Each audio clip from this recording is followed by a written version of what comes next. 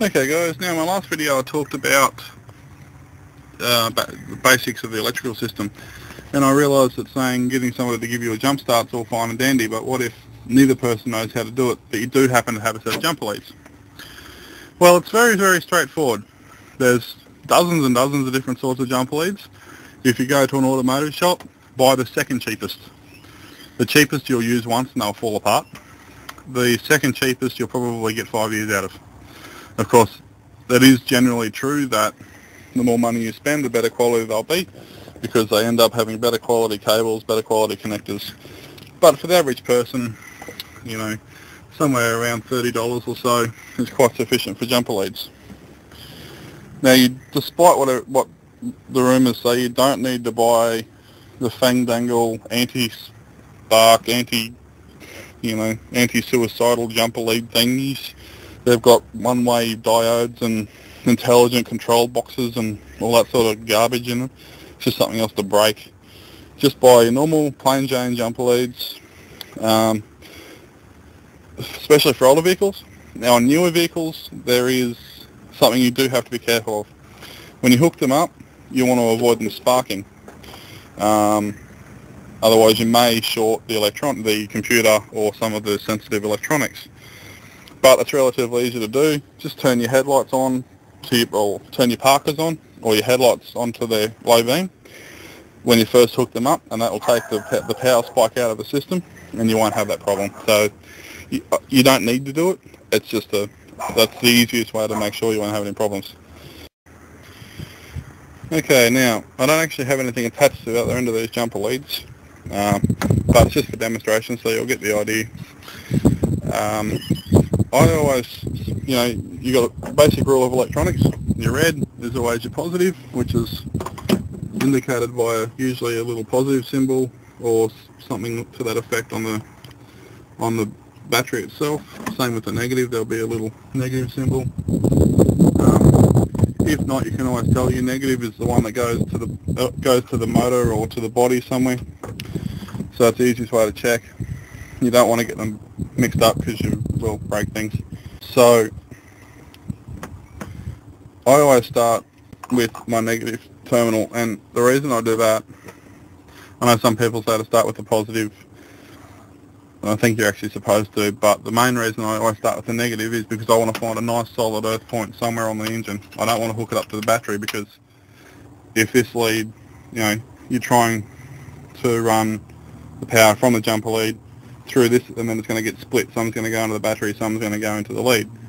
Now the same is true if you hook it to the body, because it's still going to feed back into the battery.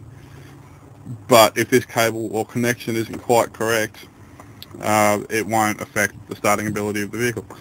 So we want to find a nice solid earth point anywhere that's not painted and where there's bare metal, usually the alternator bracket or an engine lift bracket or an aircon bracket. If you can't find somewhere, by all means hook it up to the battery terminal. That's not a problem, but it's just not my first choice. And the reason I say I hook that up first is because I don't want to have this sitting on the battery and I'm connecting and reconnecting and disconnecting and trying to get a decent earth, because you'll get sparks and you'll fry things. Now, of course, we've all by this stage checked to make sure our battery terminals are tight and that there's no corrosion on there. If there is corrosion, depending on the terminal, get usually a 10 or a 12 or a 13 mil spanner, undo it, lift it off. You haven't got to touch it. Wear a glove if you wish. If it's got a build up on it, it won't hurt you. Just don't rub your eyes with it or put it in your mouth because it tastes strange. But take it off, chip hot water over it, or hot water and bicarb over it, and it will clean it up perfectly. Throw it back on, tighten it back up, and check the other one, and check and see if that's fixed it. But generally, you'll know if you'll have a dead flat battery. If the battery is dead flat, like you've left your lights on overnight and you come out in the morning, there's no power at all in the battery, then when you hook it up to the other vehicle, you may actually want to leave it hooked up for 5 minutes before you try and start the car.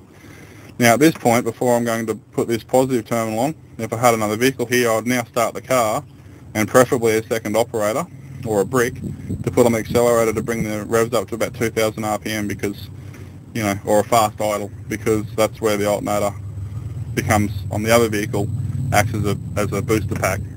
Then of course all we do is to hook this up to the positive terminal like so. And as I said, if that was dead flat, you'd leave it sit for a couple of minutes and then go and try it. If it's not flat, you know, you hook it up, check your headlights, yep, they're nice and bright now. Then go and start the vehicle.